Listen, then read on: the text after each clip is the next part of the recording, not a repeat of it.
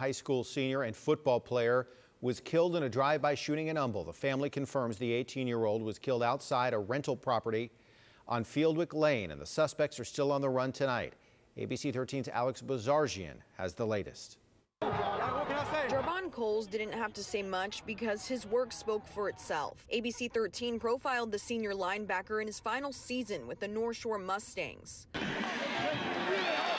When Jarvon did something, he gave it his all, his success extending beyond the defensive line. The classroom is very important. You know, school come before athletics, so, you know, you got to get the work done inside class, then you get out here. Jarvon was set to graduate next month, according to his grandfather, but he'll never get the chance to walk that stage. The Harris County Sheriff's Office says he was shot near Fieldwick Lane in Humble Saturday night. Someone had allegedly rented out a home. Jarvon was there for a party. There was a lot of people here at that time.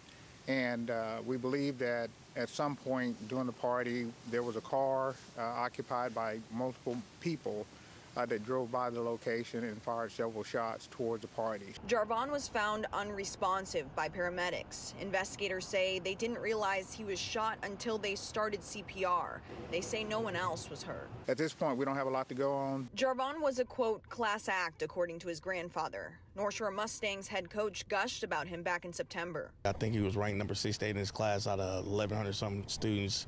He just lets you know when you got a kid that takes his academics so serious, it's going to be easy to coach a kid like that on the field. His grandfather says he had a presence, a way about him that made him unforgettable. He's managed to leave behind a legacy after just 18 short years of life. Can you explain what the secret to your success is over there at North Shore Senior High School? A lot of hard work and dedication.